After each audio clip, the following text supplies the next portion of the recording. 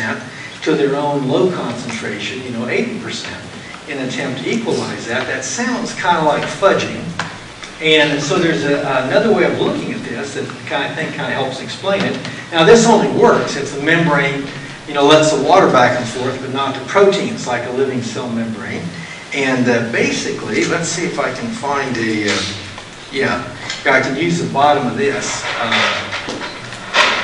to kind of illustrate what I'm talking about here.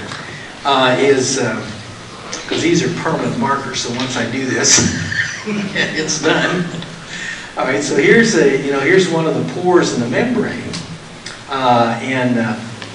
we'll say here's the water molecule out here, and so the water molecule dancing around can get in to this pore it's from several different angles and so on. But now let's imagine we put a great big protein molecule on the inside. So here's a big protein molecule, and so in effect, what the protein molecules and other big molecules in the cell do is make it harder to get out of the cell. So a water molecule coming from this angle, could hit and still bounce into the cell. From this angle, could hit and still bounce into the cell. Could come at this angle, get into the cell easily, or this angle and get into the cell easily. And so you might say there's if it hit dead on, it might bounce back out. But there's basically a large, think of this three-dimensionally, a large cone of entry. So I'll put it that way, large cone of entry. There's lots of ways that a water molecule can get in. Okay, easy in, that's another way to say it. It's easy to get in. But when a water molecule tries to get out, I'll switch over to black for that. Water molecule tries to get out. Lots of water molecules are blocked. This one, it hit that, would have gone through, but this thing's in its way, so it just bounces out. This one would have gone through, but it bounces away. Same thing on this side. So there's really only a few water molecules at a steep angle that really could get out of the cell. And so it's because of these protein blockers, okay, we can call them, then it's hard to get out. And so they tend to accumulate inside of cells. Okay, and so that's what's going on here, kind of at the statistical level. And so water is diffusing from its own high to low concentration. And basically what's going on is all the clutter inside the living cell is making it harder for the water molecules to get out than it was for the water molecules to get in. Well, let's face it. If water molecules keep coming in, what?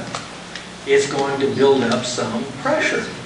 Okay, so the cell is, it's already full, and now you're absorbing more water, so the cell is going to tend to swell up, and so it's going to create a pressure here, and this is called osmotic pressure. Now, some of you think osmosis is a theory of learning. It's not, okay? So you don't learn, just by sitting next to someone who's smart and absorbing. But osmotic pressure is a real phenomenon. And it supplies the power to the plant world. And, plants don't have muscles.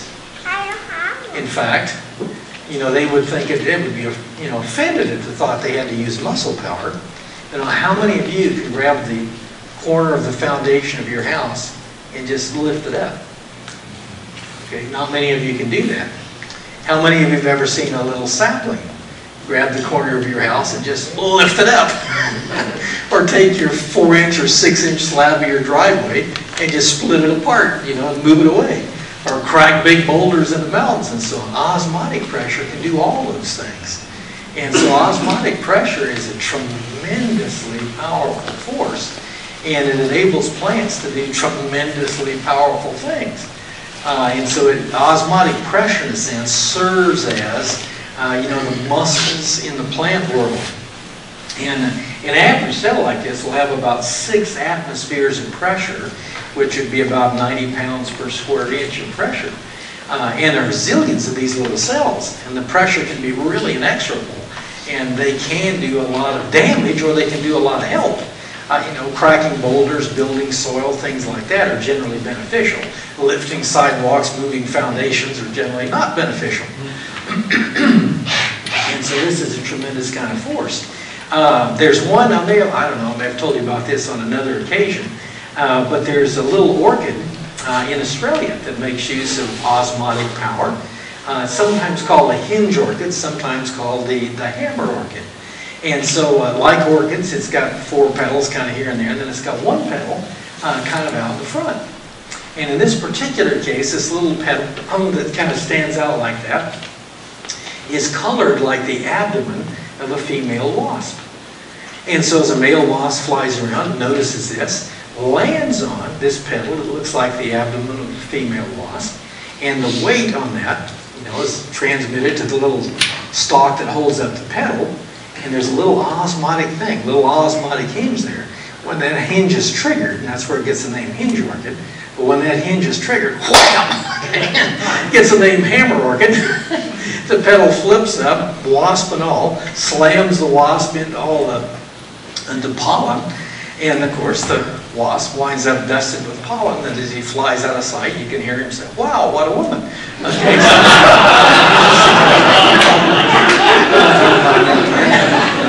but anyway, plants can do all sorts of things with osmosis.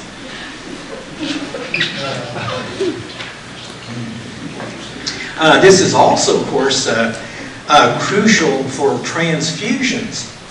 Not only do you have to get the right blood type, but in the field you may not have time to do blood transfusion based on type, so you can just transfuse plasma. But you don't want to just use distilled water. And so if you say, see somebody bleeding and their blood volume's going down, you almost can try it because they're going to die anyway. But if you inject them with distilled water, that water rushes into the red blood cells and they all explode. So you've actually maybe hastened their death. Or if you make it too salty, it sucks the water right out of red blood cells and they all crinkle up and don't function anymore. And so you need to have just 0.9% salt solution is the osmotic balance of blood. So just a little bit of salt. And distilled water could save somebody's life that was bleeding too much and you didn't have anything else to give them. And so osmosis is extremely crucial. It's just a special case of diffusion. It's usually you're talking about something diffusing in water. In this case, you're talking about the diffusion of water, and it's through a membrane that lets water through and holds other